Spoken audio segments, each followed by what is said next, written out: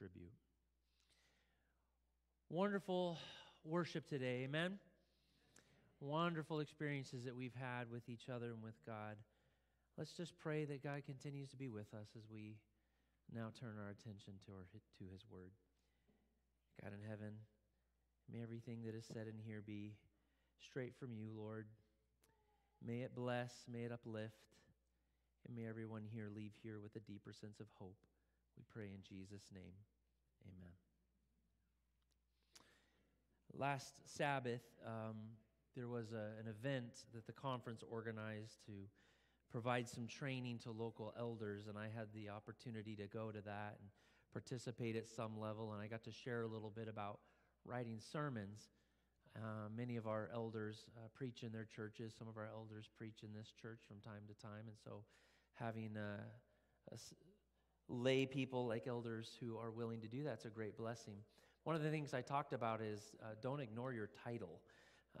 Titles say a lot about what you're going to speak on. I said, don't make them boring. You know, you're not supposed to judge a book by its cover, but people do. They do. And is family a boring title?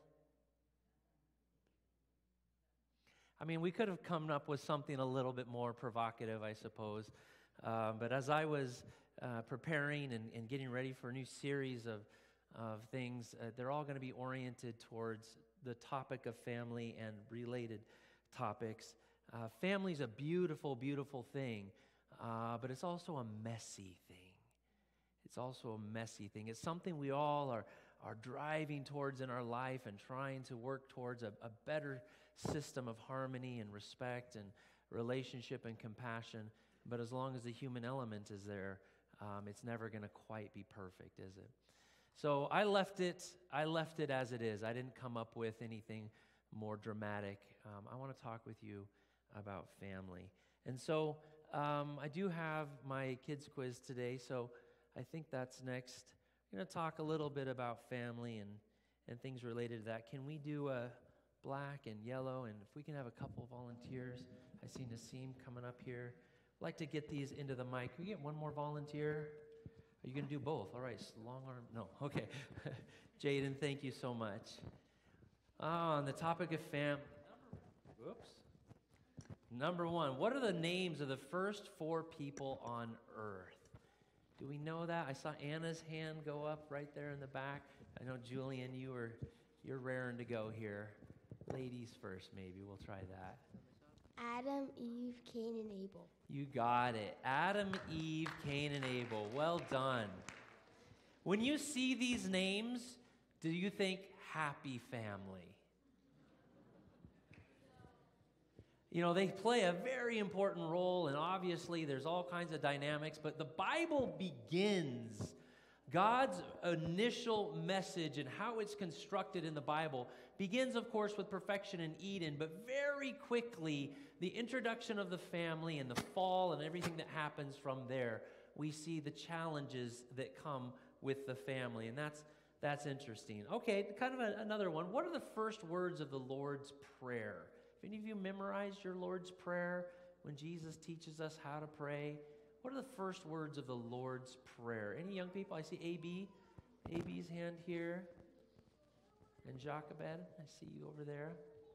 Let's see if AB has it for us. Our Father. You thought it was a trick one, didn't you? It is Our Father. You know, and I know you've probably heard sermons, or maybe you thought about this before. It is quite profound that in the Lord's instruction of how we are to speak to our Creator, how we are to speak to that immortal, invisible God, begins with the words, not our Almighty, or not El Shaddai, or not, some of these other grand titles, or even, the Sovereign, or even our Lord. Jesus says when you want to talk to your Creator, He invites you, He instructs you to say, Our Father. It begins. Now, all those other attributes are wonderful. He is immortal. He's invisible. He is sovereign. He's all these other things. But in our initial and primary relationship with God, he says, I am a father and you are my children. Number 3, what is the 5th commandment? How many of you know your 10 commandments? Julian was there. I know he had it. He was working on it. All right. We have back here, though. Maybe we'll get the help we need back here. The 5th commandment. Honor your father and your mother. You see where we're going here, don't you? You got it. That's right. Honor your father. I know. I see it over there, Dylan. Honor your father and mother. Now, as Seventh-day Adventists, now every one of the 10 commandments is profound and important, and we can dice it into different pieces to digest it differently. And as Seventh-day Adventists, we love the centrality of the Sabbath commandment and the prophetic reality of what the Sabbath means. We put it into our name as Seventh-day Adventists. And that doesn't mean we diminish the other 9 commands. We just see that there's a vital element that is lost that we're trying to reestablish in the last days. But in relationship to the 10 commandments, the 4th and 5th command kind of create a bridge to the others, because the way we keep the Sabbath is we honor our Father, right? That's what we do. We honor our Father. And as human beings on earth, God instructs us to honor our mother and our father as one of our primary central realities of what it means to be a human being and to be a believer in our Father, as he commands us to honor our father and mother. All right, this is actually the last one, guys. Who was told, in you all the families of the earth will be blessed? Who was this speaking of? In you, all right, Jacobed is over here. I know, AB, you are just really raring to go.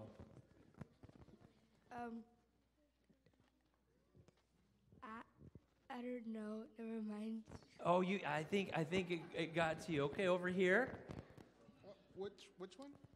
Right here? I see a couple hands over here. So Nassim, help us out here. Abraham. Oh, thank you, Bailey. All right, guys, I just had a few. Thank you, Jaden. Thank you, Nassim. Appreciate your help. And by the way, I'm going to call his name interchangeable. I know it starts out as Abram, and then it becomes Abraham. Forgive me. I'm just going to call him Abraham for the most part as we think of this. Now, I want you to think of this passage that many of us have heard many times. God tells Abraham, in you all the families of the earth will be blessed. All the families of the earth will be blessed. Now, there's a lot of meaning in that. It means the nations. It means the different people groups as a family, as a tribe, as a language, okay?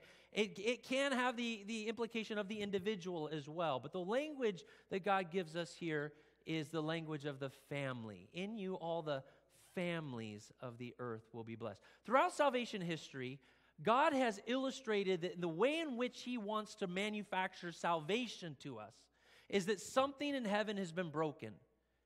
Okay, sin created a problem. It broke something. So throughout salvation history, God instructs his believers to build. Okay, Noah built an ark. Moses built a tabernacle in the desert. Solomon would build the temple. David would build a nation. All of these things were to be instruments and agents and vehicles of salvation. The ark was for salvation. The tabernacle was for salvation. The state of Israel, the nation of Israel, was to be an ambassadors to the world for salvation. Okay? And all of those are now gone. Now the meaning, the eternal symbolism of them remains.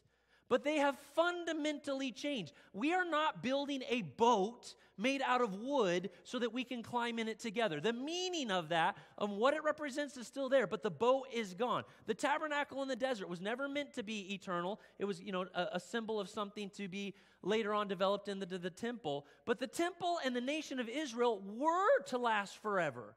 The nation of Israel and the temple were designed by God. If the people had been faithful in their part of the covenant, they were to be a nation that would last forever. But they are not. They broke the covenant. The temple was destroyed. The meaning of those things still exists today, but they have fundamentally changed. Fundamentally changed.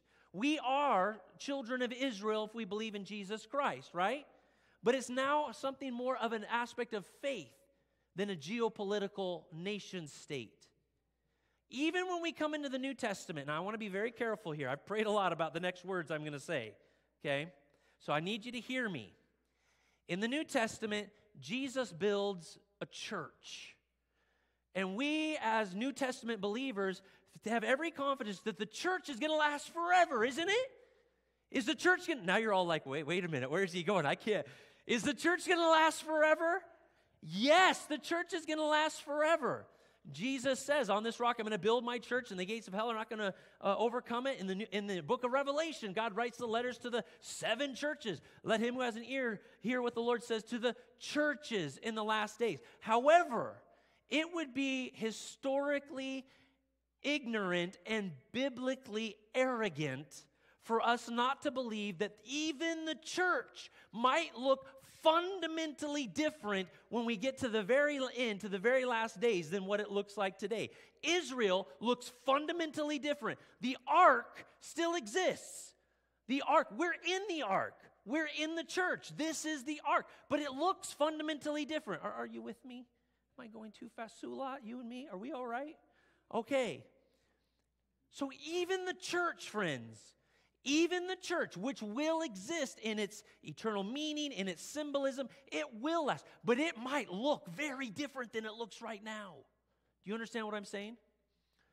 But there is one thing that God has built. There is one thing that God has given us.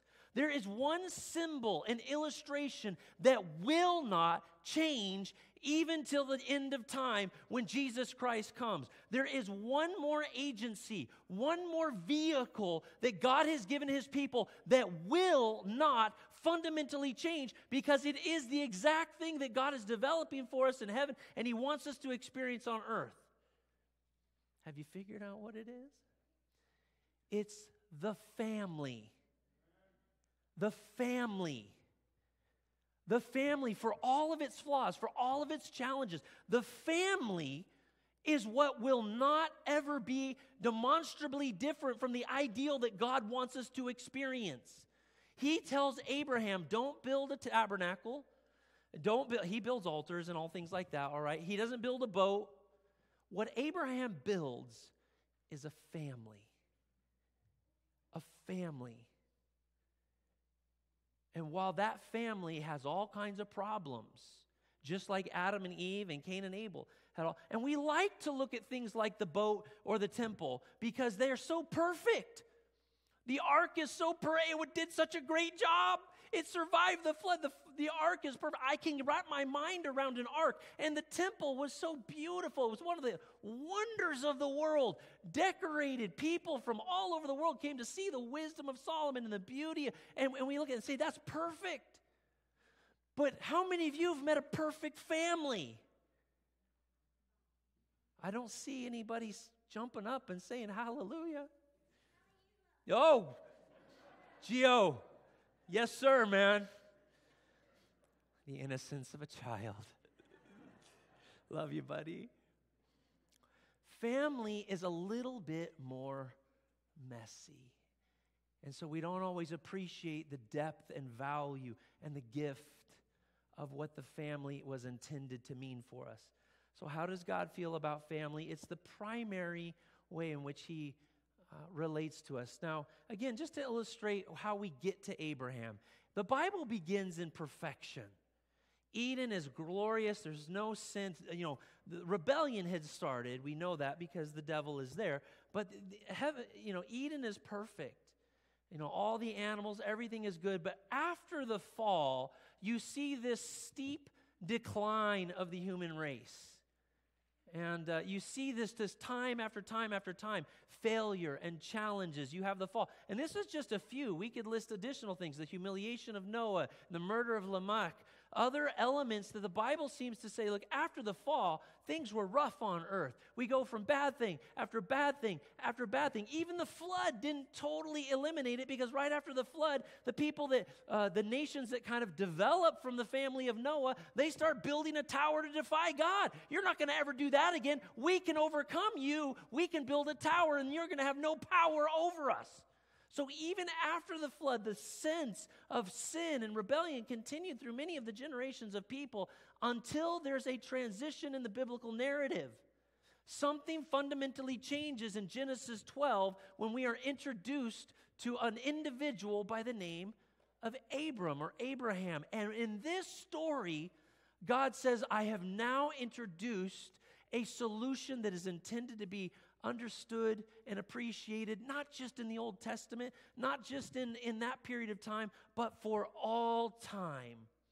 In Abraham, in his faith, in his relationships, in his marriage, in his children. Now, some of you know the story, and you say, how can that be? This guy's a mess. That's right. And we are still struggling. And we see both the good and the bad, and yet it's the faith of Abraham, and it's the faith of what he is able to establish in his family and amongst his generations that is the enduring vehicle of not only our own salvation, but of our ability to present salvation to our fallen world. So we're going to spend some time looking at the family of Abraham. But how does God feel about family? You know some of these verses. As a father has compassion on his children. By the way, a little promo for The Chosen there. As a father has compassion on his children, so the Lord, as a father, has compassion on those who fear him. And look at him as a father. As a father, he says, this is how I relate to you. And not only is the male element of compassion in the heart of God, so does he understand a mother's love. Can a woman forget her nursing child? And there's some other things in the child of her womb. He says, you all understand the passion of a mother. He says, but even if such a case may exist where they may forget, even if you can conceive of that moment, I will not forget you.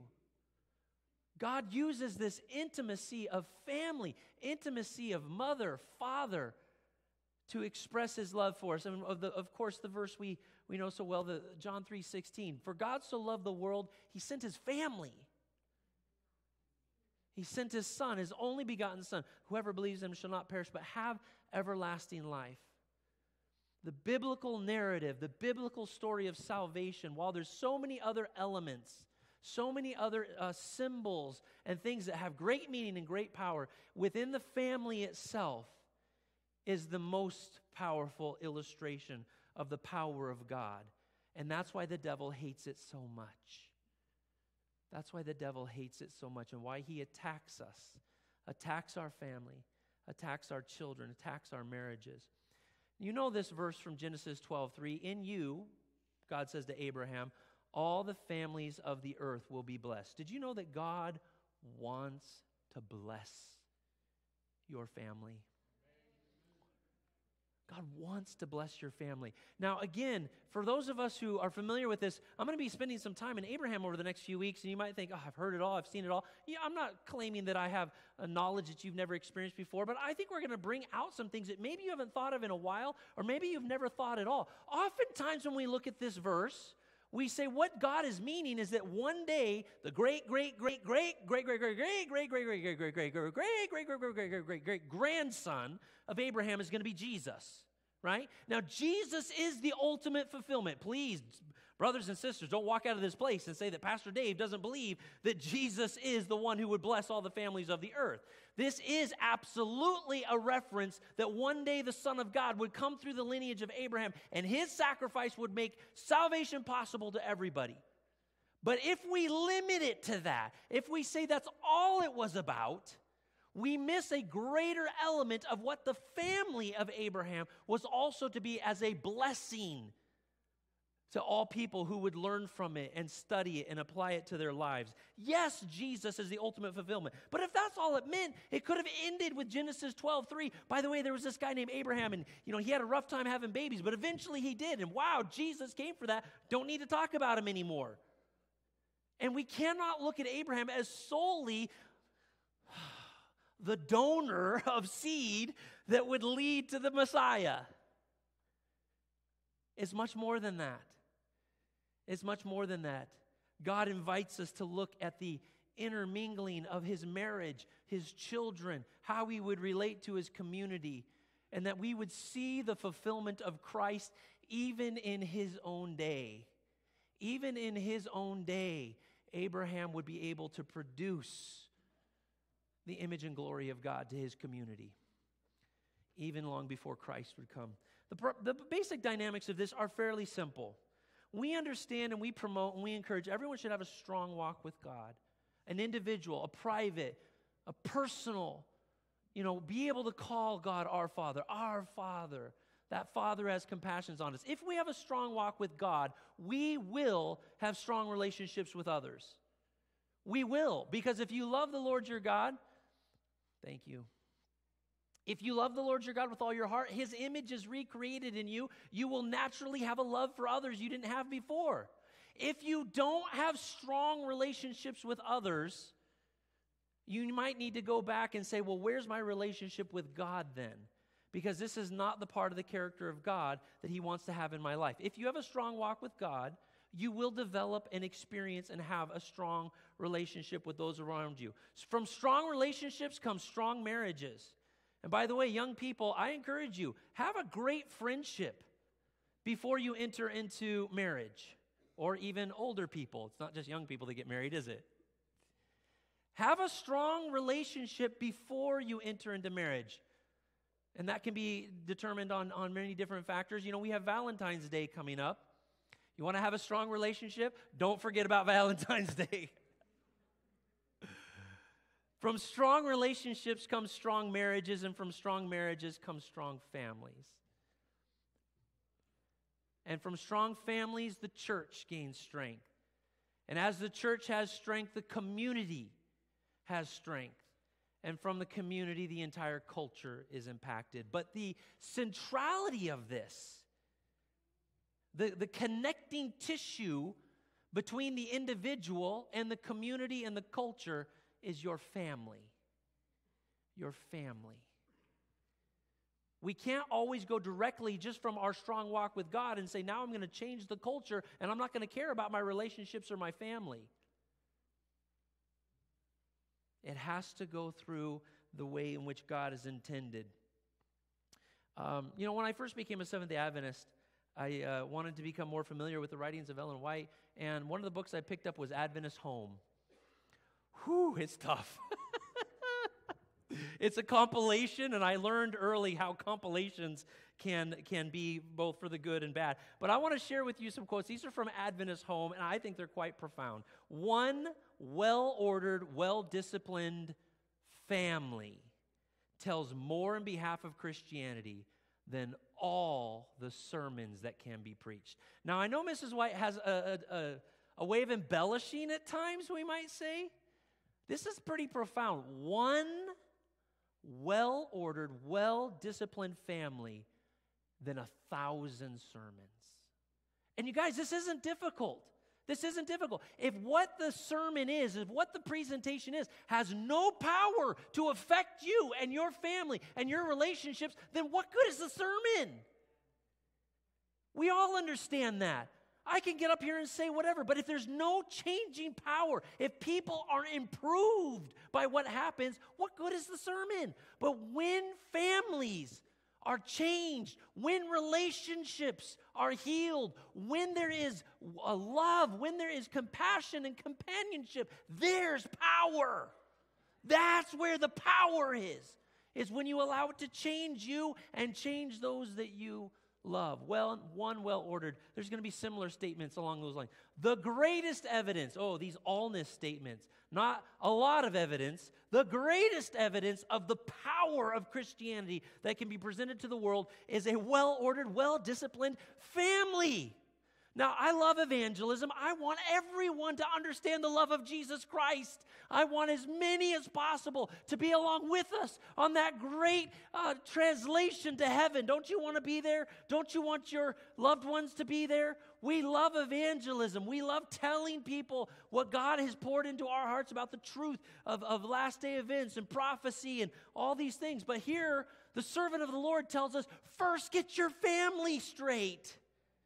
If your family has love, if your family has forgiveness, if your family is strong, That shows the power of Christianity. Now, again, one reason why I said family has pain. And there's been pain in our family. We've experienced divorce.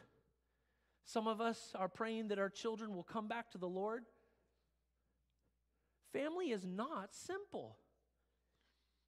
It's easier to talk about the ark. It's easier to talk about buildings and sacrifices that accomplish a powerful and an important, don't get me wrong, these are powerful and important elements of understanding the plan of God. Family's hard. Family's challenging. And when we study the life of Abraham, we don't see a perfect family. We see a family in turmoil, but God raises up that family and says, I still have the power and the grace and the ability to form within you, broken as you are, a symbol and an example of what the power of God can do in your life. I want you to know that when I read these, I know this is not easy. One well-ordered, disciplined family. This will recommend the truth. Notice this. As nothing else can? As nothing else can? Dennis, I don't know why you had to take my stuff this morning. If the family is allowing the power of God in their lives, it will be the greatest testimony to the world. Preacher, you're telling me all these stuff. Now, think of it this way. I don't like to. It just is convenient to pick on car salesmen. I don't know why. They're just the stereotypical example of, someone you can't trust, I guess. I don't know. They're just always trying to sell you something. So if you're a car salesman, please don't take this personal. It's just an illustration. But if someone was trying to sell you a car and say, this is a great car, this is the best car your family can, if you get this car, you're going to be a happy person. I really recommend, this car is going to change your life. And you say, really? Then you must own two of them, right? You own, oh no, I didn't buy that. I got a car over different dealers. I didn't buy this car. Right? You'd be like, well, everything you've just told me is a lie. You understand what I'm saying? When we come up and we say, you know what, have you considered Jesus? Do you know the power of Jesus? Did you know that Jesus is able to save to the other? I want you to understand and love Jesus the way. And they say, really? So Jesus is doing that in your life? Well, not really. I gotta tell you, it's just rough out there. People say, well, what are you offering? I don't understand. Now, don't get me wrong. It's not that any of us have arrived, except for me. I mean, I'm perfect, and pray for my wife. That's what we're praying about. No, that's Valentine's, hon. We'll work it out, I promise. So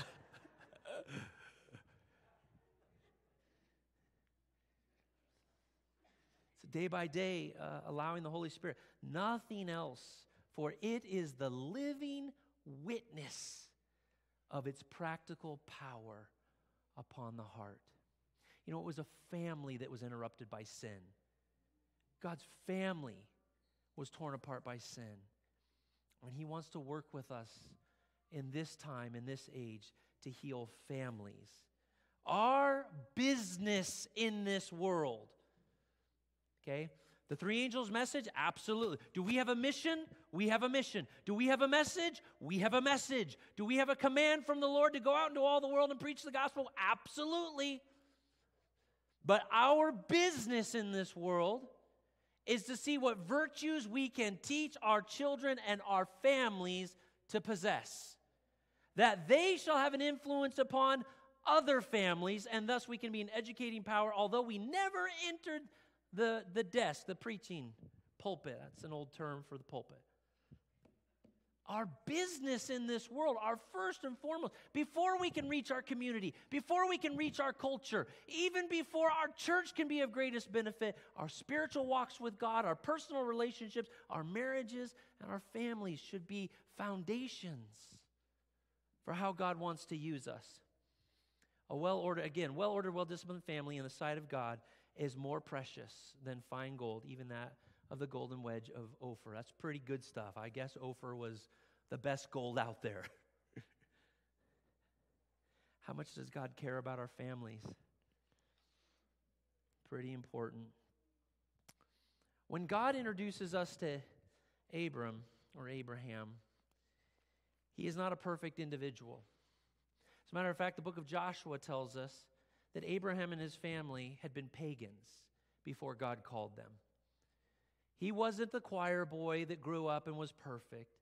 He came from a very different religious world, and he had to accept the voice of God.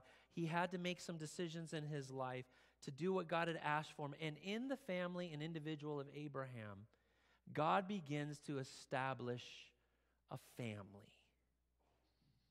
And in Genesis 18, long after this is when he's talking to him about interceding for Sodom and Gomorrah and for Lot. This is what God says of Abram or of Abraham. He says, "For I have known him." I'm using the New King James here. Most modern translations say I have chosen him, but they're both fine. But I like this more literal translation of God saying, I know him. There's intimacy there. Choice is kind of arbitrary. I chose him, I told him, I chose him. There's an arbitrary, to say I've known him, there's a little bit more intimacy, so I chose it here. I have known him, God says. I've known him. And you want to know what? He knows me too, because Abram is one of the only individuals in the Bible that is said to be a friend of God. A friend of God. A lot of great people in the Bible, but that title, that relationship seems reserved for Abraham. Abraham was a friend of God. I have known him in order. This is what has happened because of my relationship with him. This is what has happened because of my intimacy with him. I have given him a commission that he may then translate and share that intimacy and that reality with his children and his household. I have known him in order that he may command his children and his household after him, that they would keep the way of the Lord to do righteousness and justice. Within his family, the commission has been found to establish on earth an agency and a vehicle of salvation within the family, that the Lord may bring to Abraham that which he has spoken to him. I have known him. I have known him. Does he know you? And do you know him?